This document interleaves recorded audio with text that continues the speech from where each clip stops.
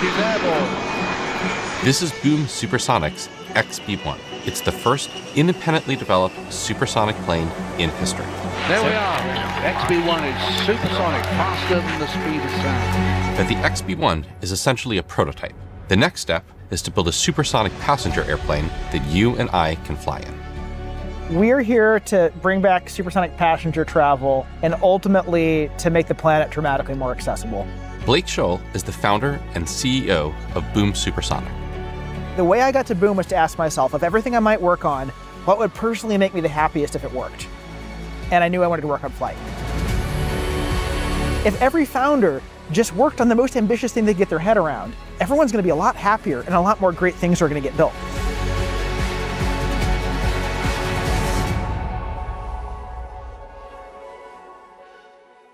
I've been following Blake and his team at Boom for nearly a decade, and recently I was lucky enough to join them in the Mojave Desert for the XB-1's historic flight.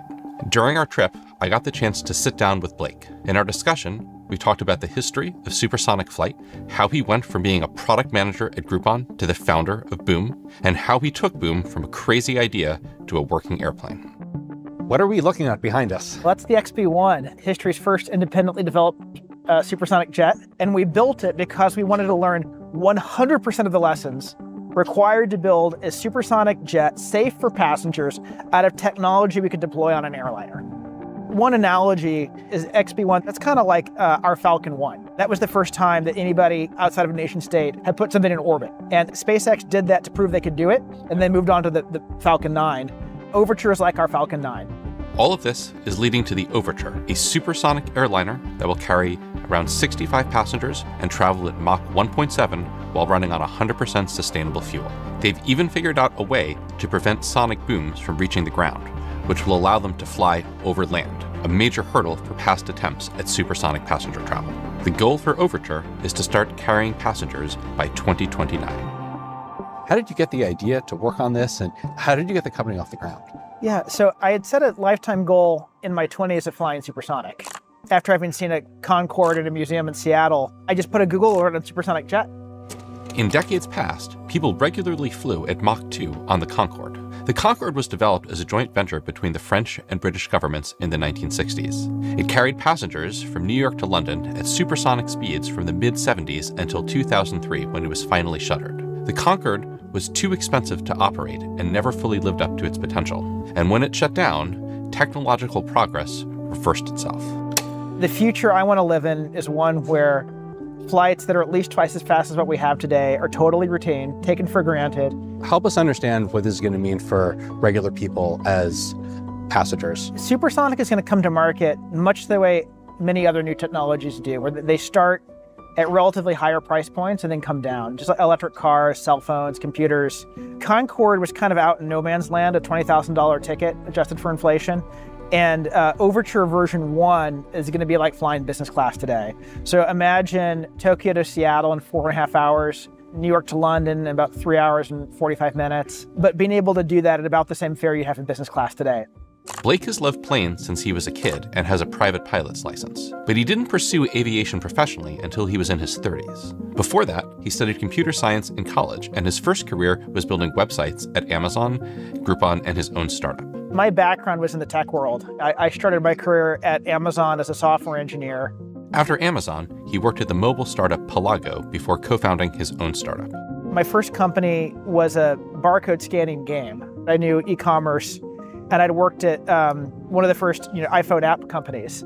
So I figured I knew mobile. So I thought I should put those together, work on what I knew. I should work on mobile e-commerce. And what I found was chasing what I thought I knew gave me a sense of competence, but it gave me no sense of purpose or drive. A thing that I've come to believe is that knowledge and skills are variable. I think smart people underestimate what they can learn, particularly if they're motivated. But what you can't change is your passions. If you go after something that inspires you, you can go find that you can create skills and knowledge that you didn't have before. After having sold my first company to Groupon, I wanted to work on something that that would be inspiring, that I would never want to give up on, no matter how hard it was. And so I figured, obviously, someone will go do this. Someone will pick up where Concorde had left off. And I was just waiting to find out when I could buy a ticket. but it was crickets, and I didn't know why. And so when I got to that point of being ready to do my next company, I thought, okay, I never want to be 80 years old, looking backwards and wondering what if I tried. So I thought, okay, I got to get this out of my system. I got to look at it, understand for myself why it's a bad idea, and then move on. And so my first question was, why did Concorde fail? The answer was not technology, the answer was economics. At that point, I figured I had to get a lot smarter. So I bought every textbook I could find. I took an airplane design class. I took remedial calculus and physics from Khan Academy because I hadn't had either since high school. Another thing I've come to believe is, particularly for what people call hard tech or deep tech, where the technology development timelines and costs are longer, one of the biggest ways you can fail is to build something that nobody wants. So you got to mature the concept of the market along with the concept of the product, and be really honest that there will be product market fit for the eventual thing. And so my first question was, why did Concorde fail? The answer was economics. It was a $20,000 ticket, 100 uncomfortable seats. The thing flew half empty. And then the question became, well, how much would you have to do better than Concorde on just fundamental efficiency of the airplane in order to make those economics work? A business class fare, a seat instead of a bed.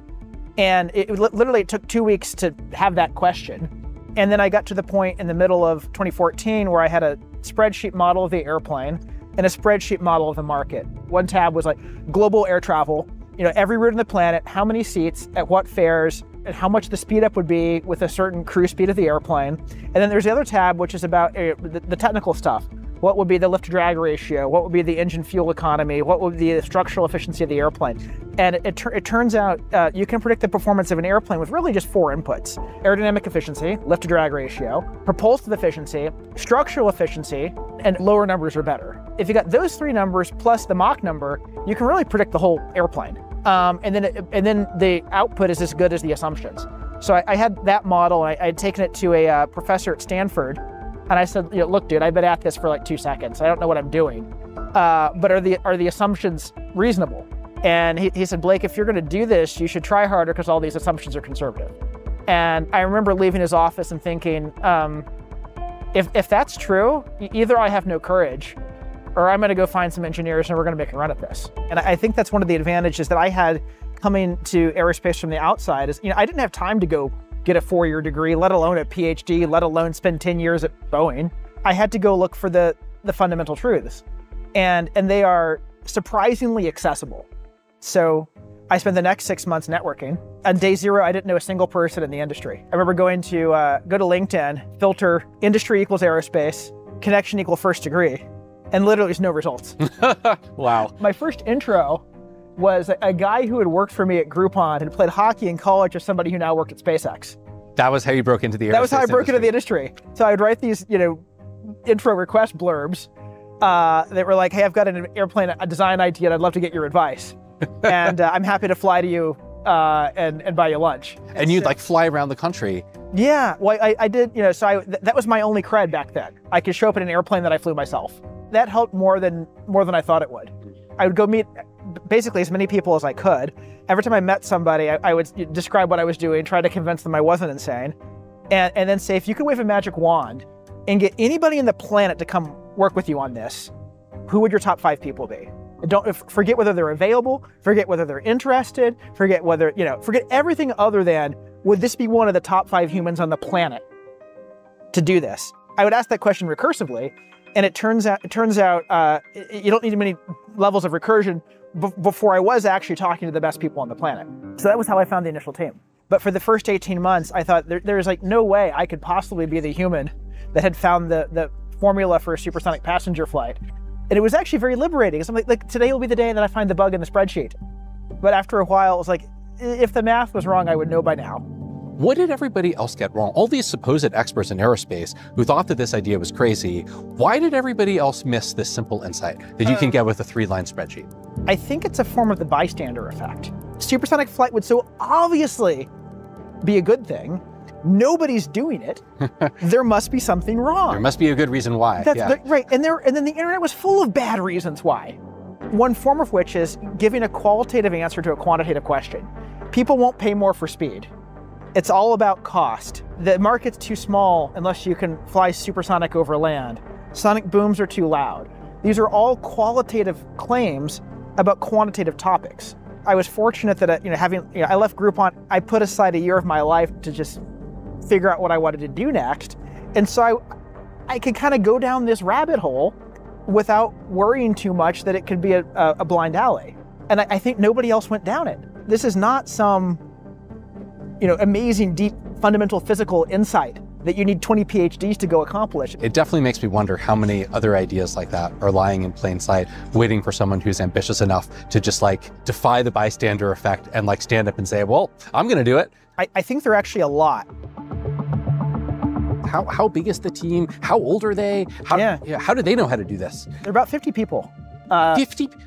This whole airplane was built by essentially 50 people? By 50 people, yeah. Small, high-caliber teams can do things that big teams can't do. Those constraints breed a lot of innovation. We looked for evidence of having done meaningful things.